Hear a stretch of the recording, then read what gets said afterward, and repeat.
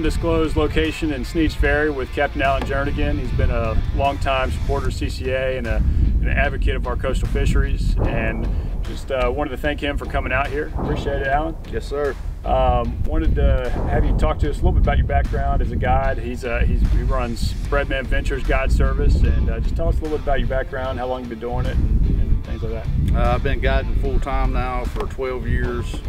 Love to get up every day and come out here and put people on fish. There's nothing better.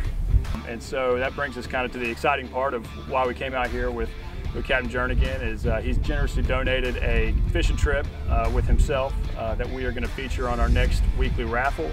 A lucky winner is going to be able to take themselves and up to 2 friends, up to 3 people total, out for a long half day with Alan here.